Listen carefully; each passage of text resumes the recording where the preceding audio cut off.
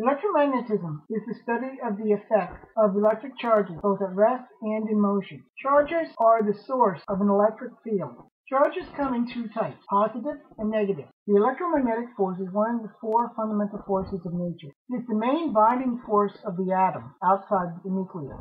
The electromagnetic theory is important to understanding nature. Charge is the property of subatomic particles that gives rise to electric field. The charge of a particle can be negative, positive, or neutral. It's a fundamental property of matter.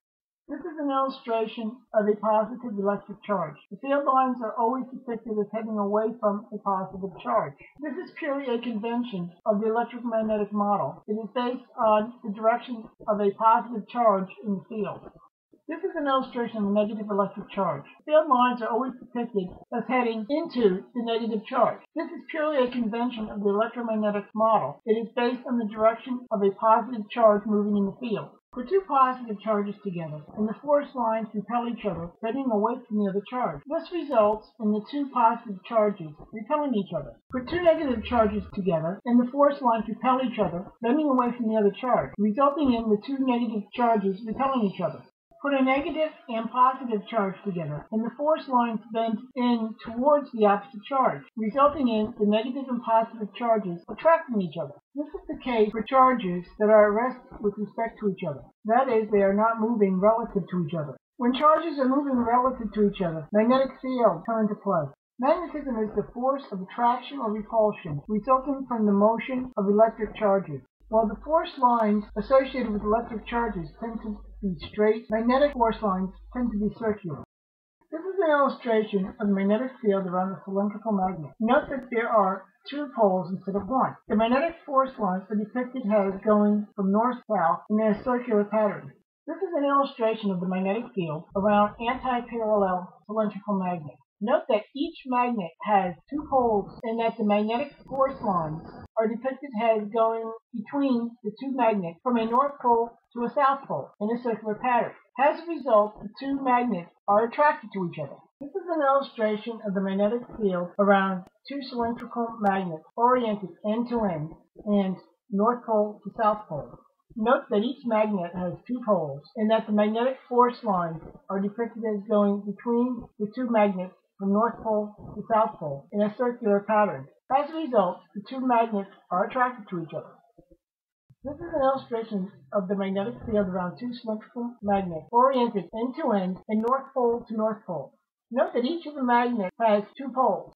The magnetic force lines are depicted as going from north pole to south pole of each magnet in a circular pattern. However, they are repelling the force lines of the other magnet. As a result, the two magnets are repelling each other.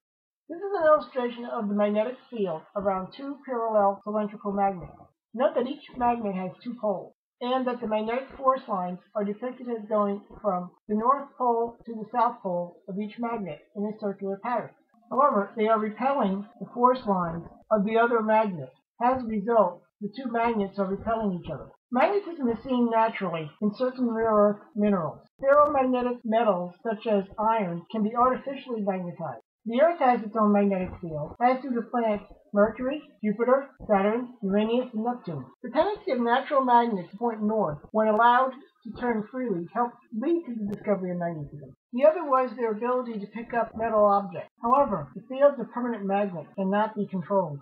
Electrodynamics is the branch of physics dealing with the electromagnetic forces between electric charges. In its most basic form, electrodynamics deals with the effect of charges in relative motion. When an electric field is not in relative motion, it is just the electric field. When this electric field is placed in relative motion, the result is a magnetic field at right angles to both the electric field and the relative motion. Furthermore, when a magnetic field is in relative motion, it will in turn produce an electric field, also at 90 degrees to both the magnetic field and the direction of relative motion, as shown in the illustration. The common way of determining field direction is called the right-hand rule. It shows up several times in the field of electromagnetism. Hold out your hand as shown here with the three fingers pointed at right angles to each other. The three field vectors point as illustrated. The velocity vector points in the direction of the thumb, the magnetic field points in the direction of the index finger, and the electric field points in the direction of the middle finger. This forms the unification basis of electric and magnetic field. Everything else in electromagnetism extends from these starting principles. An electromagnet is a magnet whose magnetic field is produced by way of an electric current. The magnetic field exists only as long as the current is flowing. The magnetic field ceases to exist when the electric current is turned on. An electromagnet starts with a wire. Introduce an electric current into the wire flowing in the direction of the arrow. The flow of the current produces a magnetic field, even though the wire remains electrically neutral. This is where the right-hand rule comes into play. Point your thumb in the direction of the current. Wrap your hand around the wire, as shown. The magnetic field points in the direction your fingers are pointing. When the wire is bent into a loop, it produces a dipole magnetic field. When the loop is repeated several times, the result is a stronger electromagnet. Putting a piece of iron or other ferromagnetic material into the coil, called the core, increases the strength of the magnet by magnetizing the core material. Electromagnetic radiation is the form of energy that charged particles absorb and emit. The electromagnetic radiation travels through space with a wave-like behavior. The electromagnetic radiation contains both electric and magnetic field components. These field components oscillate in a wave-like pattern at right angles to each other. This results in the electromagnetic spectrum, which includes radio waves, microwave, infrared, visible light, ultraviolet, X-ray, gamma rays, and cosmic rays. Each type is distinguished by its wavelength.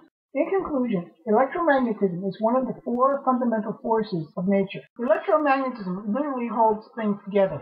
Electromagnetism literally lights the world.